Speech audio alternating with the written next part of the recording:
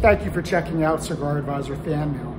I'm Paul with cigaradvisor.com. Please like and subscribe to our channel if you find content like this useful. Today's fan mail question comes from Jake in Tewksbury, Massachusetts. He asks, I'm new to cigar smoking.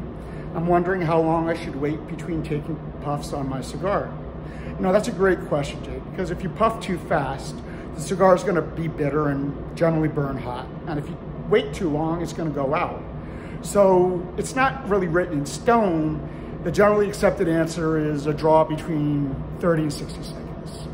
So, you know, it's a broad range. So I just think of it as more or less every minute, you know, take a puff or two. And let's say, first of all, for me, the time in between pulls can seem like an eternity when I'm alone. So if I'm by myself and enjoying a cigar, I'll set my cigar on the ashtray between pulls.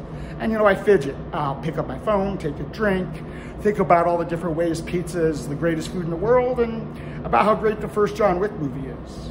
But when you're with a friend or a group of friends, conversation and the overall experience of hanging out with your buds tends to make thinking about pacing irrelevant. If you're still worried, just match the pacing of the guy you're with or the group you're with. And that's gonna wrap it up. So thanks for your question, Jake.